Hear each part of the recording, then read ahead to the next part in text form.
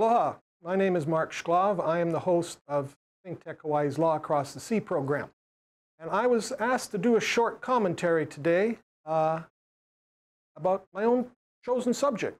And first, when I was thinking of doing this, I was thinking I'll do something controversial. Maybe Chief Louis Kealoha's retirement agreement. And ask people, is this what you hired your public officials to do, to give $250,000 to Chief Kealoha? And then I started thinking, well, this time of year, maybe we should be talking about more pleasant things, things to be thankful for. Now, I'm not naive. I know there's a lot of bad things that are happening in the world, and there are bad people in the world. And yet, I think we should also talk about some good things. We get enough bad things every day. So I wanted to talk about what I'm thankful for. And a couple things. First, Hawaii. And let's take a look at the first screenshot, which is my 5th grade Kapalama school class photo. And the Haole boy on the bottom is me. And right in the middle. Haole boy in the middle is me. And about 2 rows up, you'll see another boy right up there. His name is Henry Chalk. And over on the far left-hand side is another boy named Bill Wise.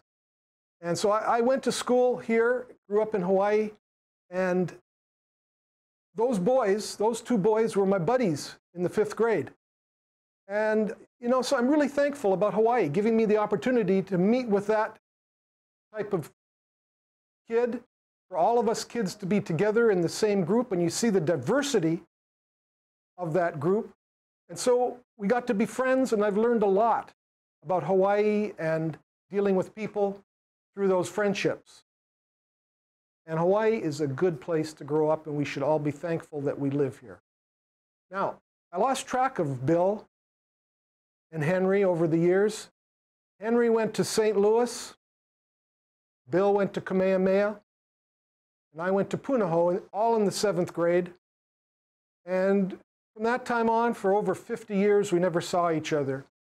I learned that Bill passed away, but I made another friend, Reggie Yee, a lawyer here in town, and we were talking. He went to St. Louis, and Henry Chalk was his buddy at St. Louis in the same class. And so he let me know when Henry came back for a reunion at St. Louis. And here's a photo, the next one, of Henry and I getting together after more than 50 years, and our friendship was still there. So rather than focus on maybe a lot of the current unhappy things, for a brief moment, I wanted to focus on what we can be thankful for. Hawaii and friends. And thank you for this opportunity. Aloha.